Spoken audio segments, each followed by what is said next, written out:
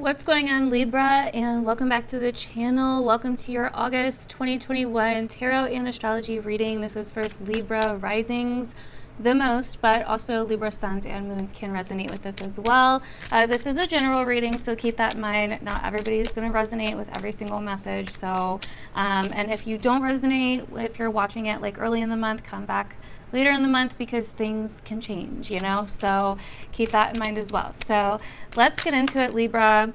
August is a month where for you guys there's a lot of focus on the bigger picture, on what it is that you want to do in the world, in your life, what it is that you feel like maybe you're missing out on. You know, you really are just wanting to live your life, to be seen, right? To be recognized for the things that you're doing. You're really wanting a sense of respect. I feel like there's going to be a lot coming up here with friends and social groups and the aspirations that you have in terms of your life, but your ruling planet Venus is in the sign right before yours. So basically the 12th house area, it's kind of like hidden from us, right? Because it's behind us. So therefore, this could be bringing up a lot of past things.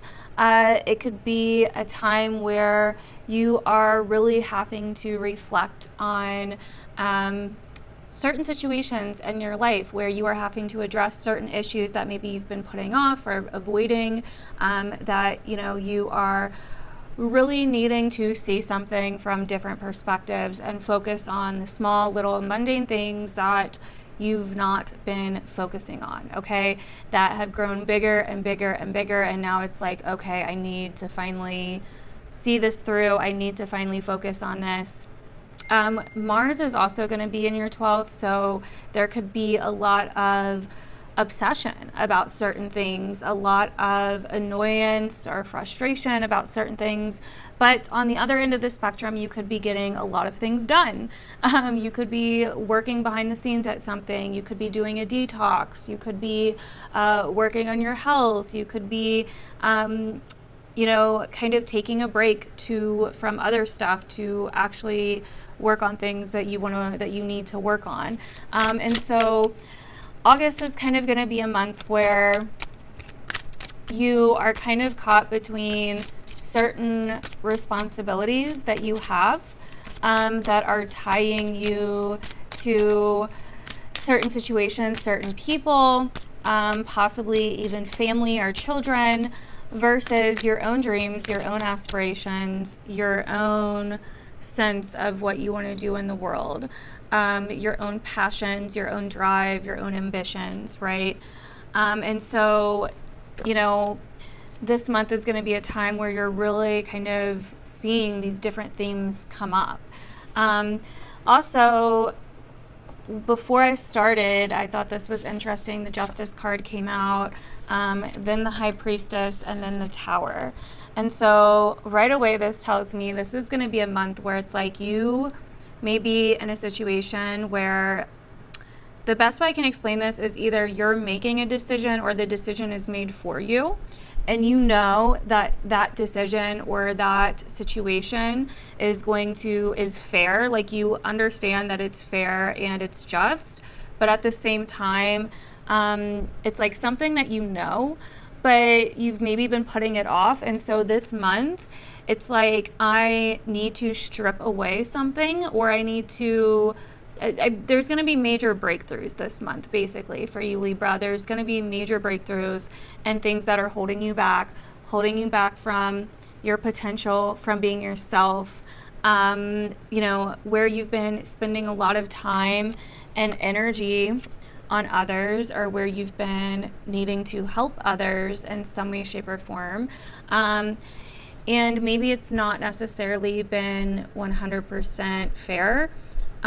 Maybe what I'm kind of getting here, Libra, is like you could be in a situation that you feel like is not like equal or just, or not just, because we do have the Justice card, but it's more like there's a situation where it's like very one-sided is kind of what I'm getting here.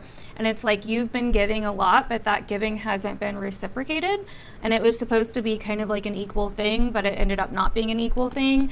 And so what I'm kind of getting here is that with this Justice card, High Priestess, and Tower, it's like you know that there's a storm coming or a major breakthrough, shake-up, change that needs to happen here. And it's like you're kind of at this point where you're like, you know what, I can't keep being blind to the truth anymore. I can't keep being naive to certain things anymore. I need to speak my truth, or I need to say something. I need to get it out. I need to express myself. I need to get it out in the open, even if that means it comes across sharp or pointed or something like that. It's like, you know, with this High Priestess here, that something has to change, something has to give. And with all this Virgo energy, it literally is like, you know, it literally is like completely rooting up something to change it, to make it more comfortable or better for you, to make it less turbulent, less pointed, less hard, basically.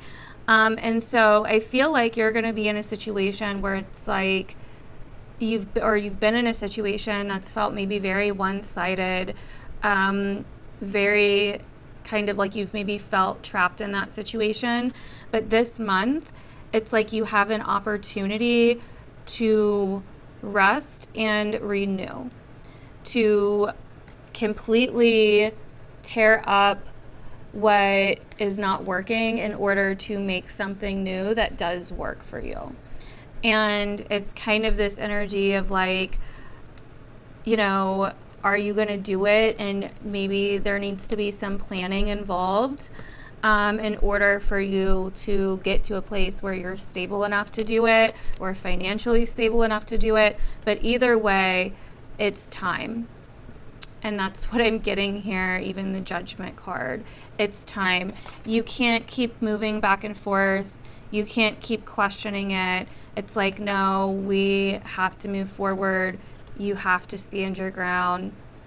And it may not be easy, but it is what's going to be worth it. So I don't know who needed to hear that, or if anyone needed to hear that, but that's kind of what I'm getting in your cards so far, Libra. It's just a lot of purging out anything from the past that you don't want to move forward with, right? Like, and that could be as simple as a detox for some of you, like I said, like, you know, doing something for your health, detoxing, in like a health related way. Or it could be something that's like you've been seeing a certain illusion of something for a long time, and now it's like it's time to move on. Like you're seeing the truth or the reality. You're being kind of pushed or forced to be more practical about it, and you're being pushed to really speak what's on your mind and stop turning your head the other way, right?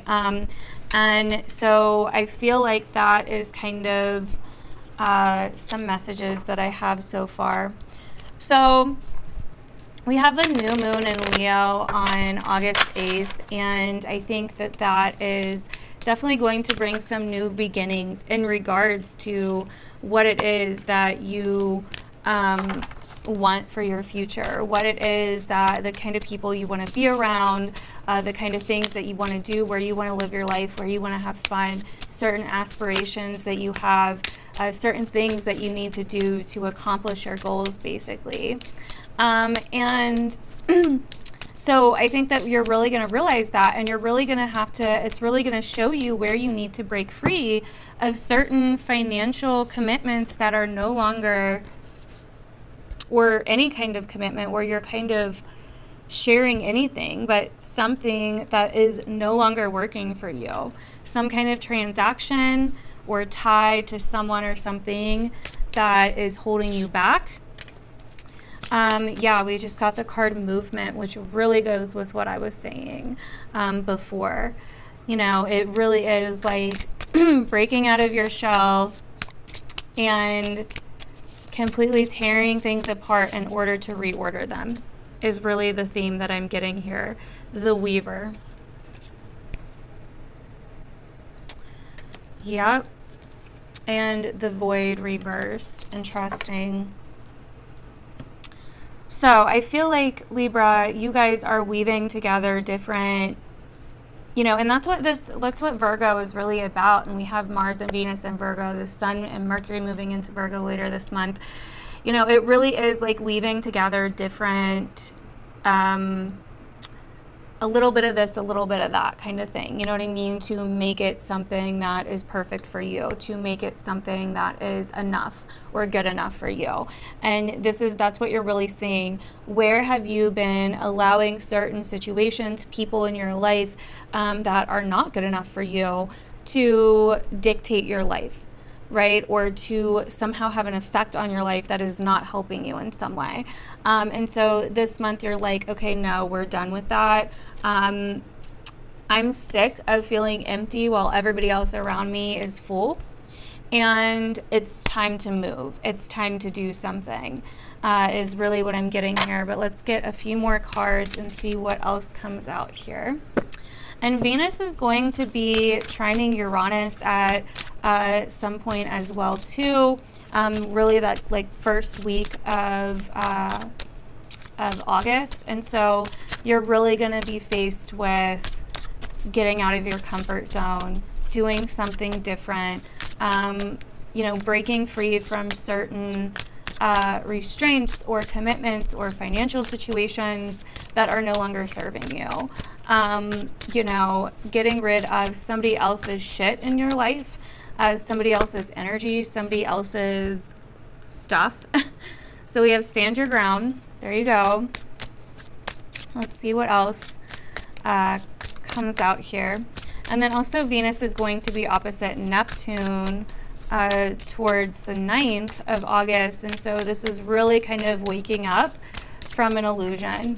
You know what I mean? And I really feel like this is going to be a time where it's like, whoa, I have been lying to myself in some way, or somebody else maybe has been lying to me, or I've been feeding myself this, you know, vision in my head that's really not true. You know what I mean? So we have this Sun, and then we have this Six of Pentacles again. And so it's like something's coming to light about some kind of transaction or exchange in your life, whether that be financial, whether that be job related, whether that be like an actual relationship or something. You know, something is coming to light with this month, and I think you're really going to start seeing that.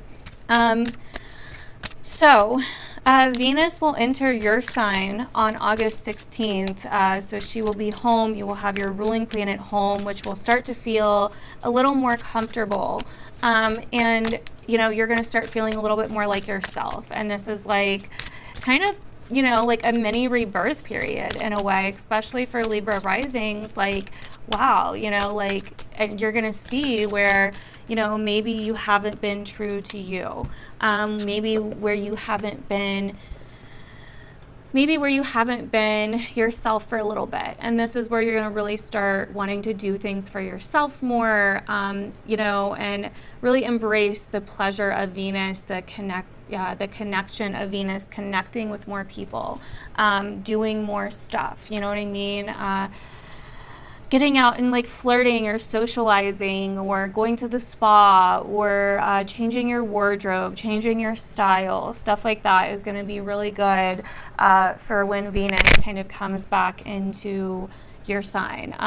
So another big thing that's happening is Mercury will enter your sign at the very end of the month on the 29th. And this is going to be really important for you to pay attention to, Libra, because Mercury is going to eventually retrograde next month. And so when Mercury enters your sign at the very end of your month, this month in August, pay attention, because whatever comes up around that time is probably going to trickle for the next couple months. Mercury is going to be in your sign for a while, retrograding, then moving forward. And so there is going to be a lot of emphasis on your sign after this month. And so I think this is why whatever is coming up this month is like preparing you. It's kind of like the pregame of what's coming next month. So make sure that you're paying attention. Make sure that you are, make sure that you're really aware and that you are not conforming too much, that you are getting rid of shit that needs to get rid of, that you're focusing on the small things because they're adding up. Okay. With Venus opposite Neptune as well, the first part of this month, there could be kind of like a sacrificing thing that comes up, or a self-sacrificing thing, something like that. So you want to be careful with that as well. Awareness just came out right after I was talking about awareness. This month is also going to be really good for getting back in touch spiritually. Okay, so meditation, whatever your thing is, devotion, prayer, whatever you need to do to get back in touch spiritually, maybe go see somebody that deals with like energy healing or something like that. That's going to be really important this month with all of these 12th house transits, especially opposing Neptune. This is a time to really release and let go of certain things that you've been clinging to. And, really focus on your spiritual side, the spiritual side of things, because if not, there could possibly be, I'm not saying this is going to be for everybody, but there could be some health related stuff come up if you're not, for some people, for some Libra risings especially. So really focus on your spiritual health, your physical health. Try to get aligned within both of those things. Try to get a firm foundation with both of those things, so you can, possibly bypass any health issues that could be lurking around the corner for anybody, for any Libra rising. So anyways, that is what I'm getting for you guys, Libra, for the month of August. Hopefully this resonated for you. Definitely feel free to let me know down below if it did. As always, it would really help me out if you comment on the video, like, share, all of that jazz, and I will see you guys in my other videos. Thank you so much for watching.